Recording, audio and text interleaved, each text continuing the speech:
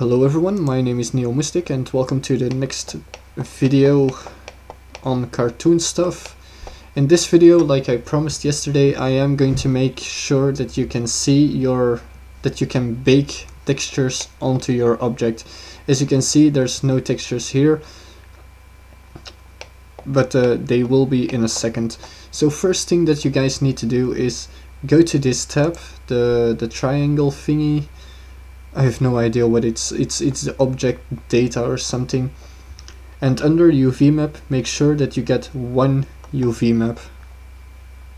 Then go to your materials and like you would just texture your model, just add in all the UV, the things you need. For example, this one will be wood. Since I made 3 textures, I am going to use them. This one is going to be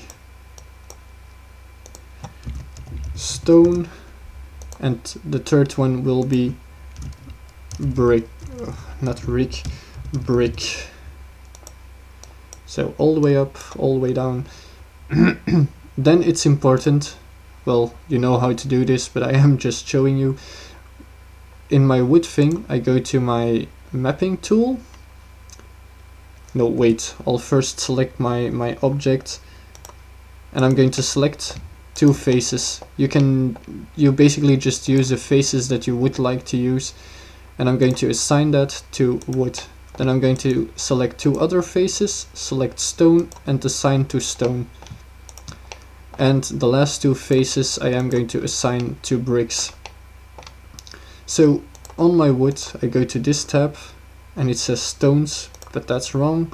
So I'm going to open, I'm going to go to my desktop, the map where I place the textures, and it's called texture paint.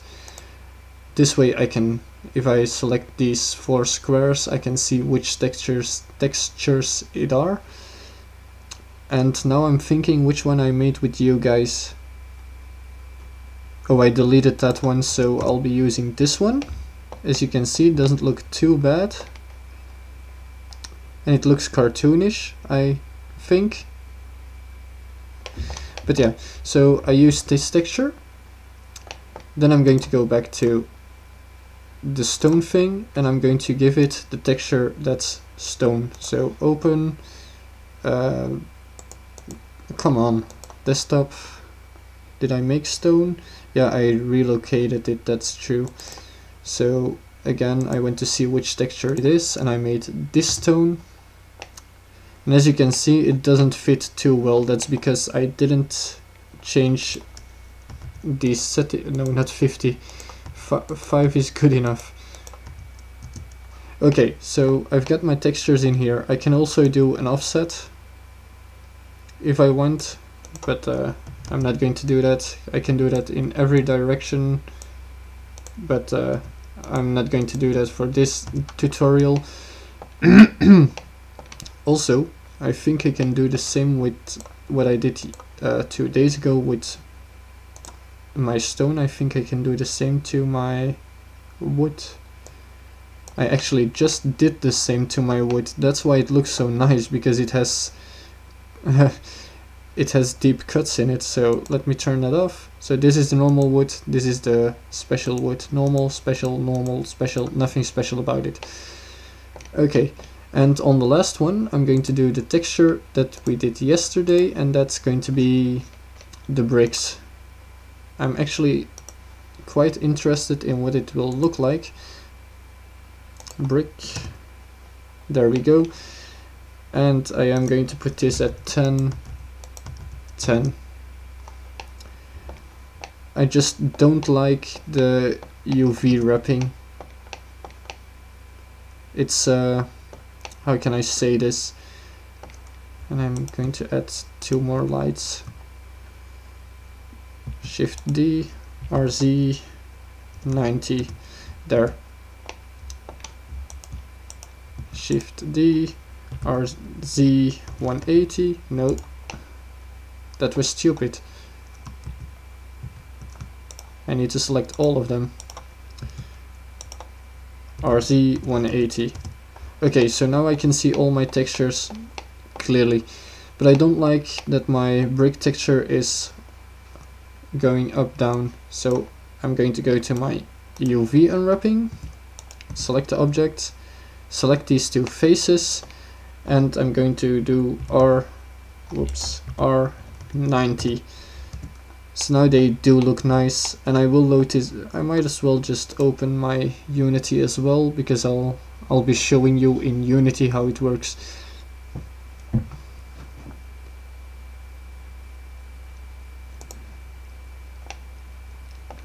Okay, so Unity is opening. I will leave this open, but as you can see, we applied our textures to all the objects. As you can see, it has everything on it. Next thing that we're going to do is we're going to go to the triangle tab, the object data, and we're going to add a UV map. I like to call this baked UVs. You don't have to do that, and make sure it's selected. Now on your object, select all the faces, unwrap, and everything should still be the same. Nothing special about that. Now we're going to press new, and for this it isn't important to do this here, but if you get big buildings or something that you want to make one UV of, then you best put this at 4069, 496, I'm sorry, but for this one it isn't necessary. So I'm just going to keep 2028, and as you can see, 2028, where the hell are you? Here. Okay, so as you can see, I unwrapped it again on this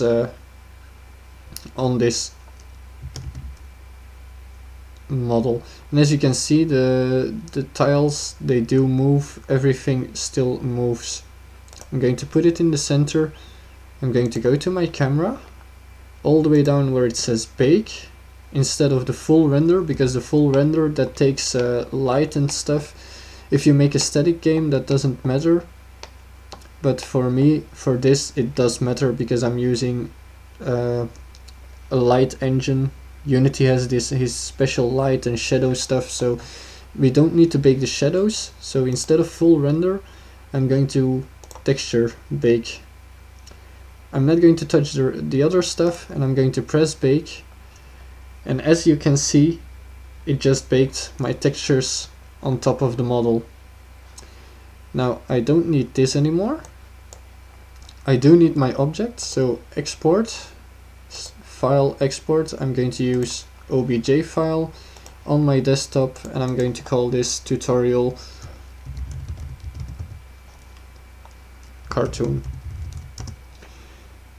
Export.obj, and in here, as you can see, I got some examples, like this entire building is one UV unwrapping, and I can show you guys because it is not right here.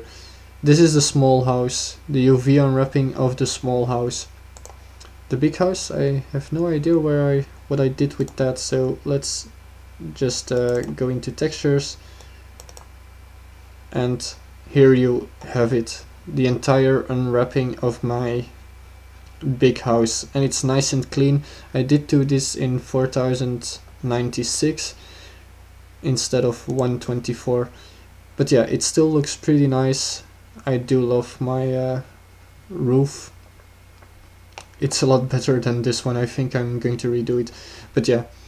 So we're going to take, oh fuck, I did something wrong.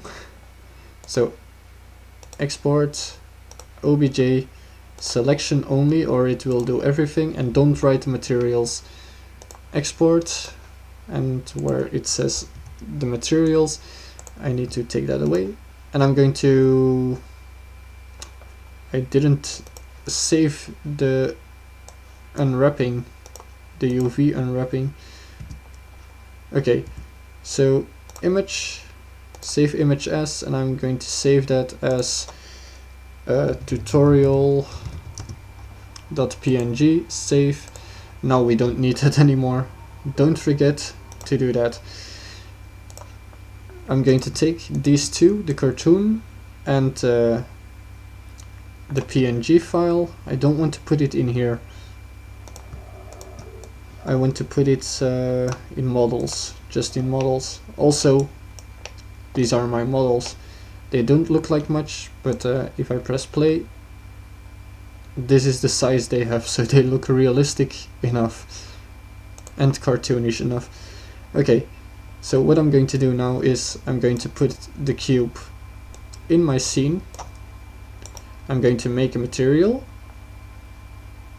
create material, and this is tutorial, and I'm going to apply the material to the object.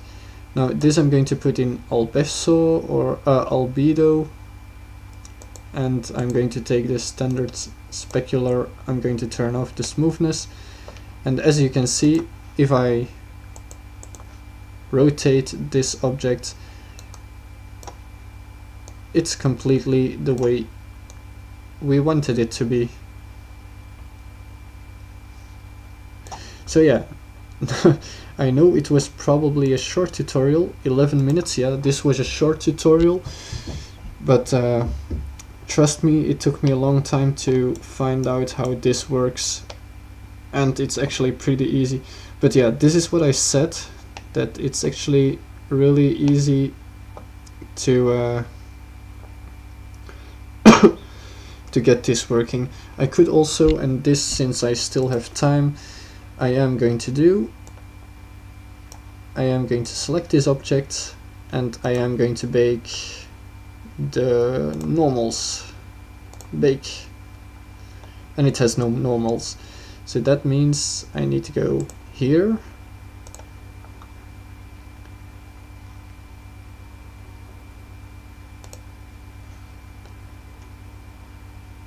Did it give you normals? No, it didn't do anything. Yeah, it did a little bit, not too much, but a little bit. Okay, so 1, and I'm going to do that for all of them. I hope this works, because this is actually the first time that I try this.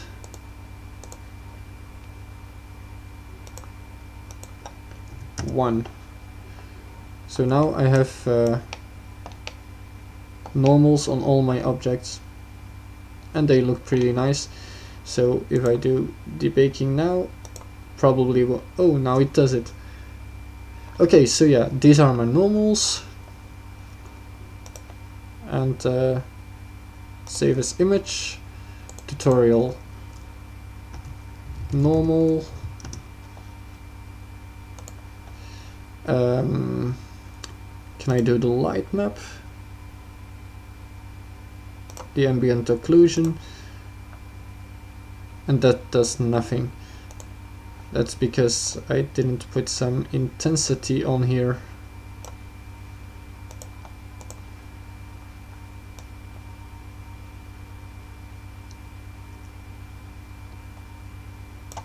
Okay, and on the bricks, I do want to see what I'm doing.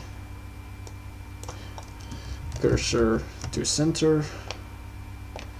And on my bricks, some intensity as well, like this. Okay, so now basically I should be able to bake an ambient occlusion map, which it still doesn't. So which one is it? Not shadows, not textures, not displacement, not emission. This one? Okay, so I have no idea where that thing is. It's not the emission that I'm sure of. Not the displacement. It should be ambient occlusion. So if I bake the shadows, I get this. Okay. Save as image. I'll just call this shadows, and I can use this as my occlusion map. Okay, so we've got our rock. Now let's see if this works. Okay, So the normal is going in there.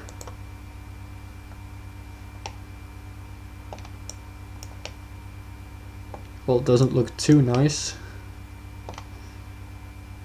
but we can mess around with that. 0.5, that's a little bit better. And the occlusion map, I'm going to put this in here. So as you can see, this is what we made. If I rotate this now, you can see it changed a little bit, but not too much, but that's no problem. So yeah, this is the tutorial on how to get textures on big objects. I don't know how I'm going to call this, but that's basically what this is. I hope you guys learned something useful today. I'll see you guys tomorrow.